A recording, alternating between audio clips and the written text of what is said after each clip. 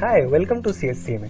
In this video, we are going to learn about the structure chart and what kind of symbols it uses to design a structure chart by using an examples. Before learning about the structure charts, firstly know what are the software analysis and design tools. As we know that the development team uses lots of the software analysis and design tools to develop a better software system within the given time and low cost. The software analysis and design tools are basically the group of activities that helps to transforming of the requirement specification into the implementations, and these tools are listed here: data flow diagram, structure chart, hierarchical input process output, and the input process output. Structure chart. What is the structure chart? The structure chart is a chart that is derived from the DFD, data flow diagram, and it represents the system into the more details than the DFD. It used to breaks down the entire system into the lowest functional modules and describes the functions and sub-functions of each module of system to greater detail than the DFD. A structure chart used to represents the hierarchical structure of the modules that are used into the software system to develop a software product.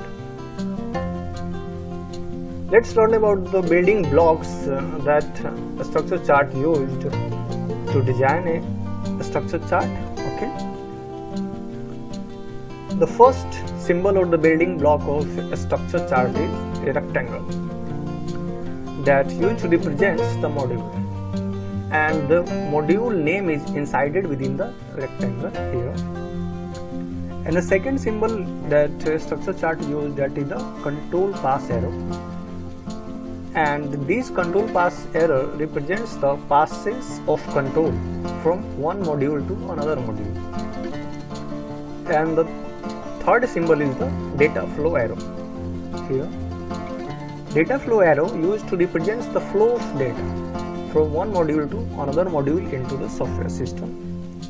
And the double edges rectangle here, double edges rectangle is also known as the library module.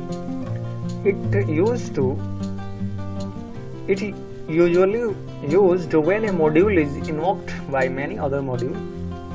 It is into a library module. And the fifth symbol is a diamond.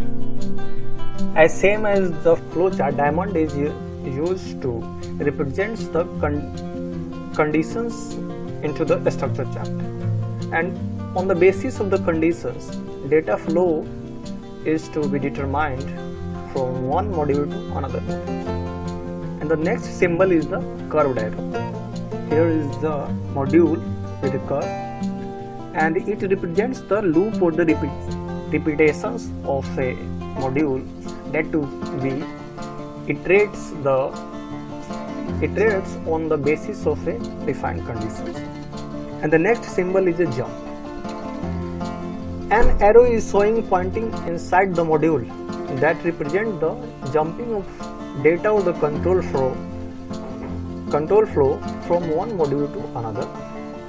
And these 7 are the important building blocks of the structure chart. And here is the example of the structure chart, that is the payroll systems, and all these arrow and the rectangles are represents the modules and data flow and the control flow. Here the generate payroll is a module that is connected to these modules, and on the basis of the operations performed, we use the arrow here. This arrow is used to represent the control of that provides the actions to end of a payroll, and this is used to represent the flow of data that is the variegated record. And this is the structure chart example. Thanks for watching. In this video we have learned what is the structure chart and what kind of building blocks it uses to develop a structure chart with an example. Thank you. Thanks for watching.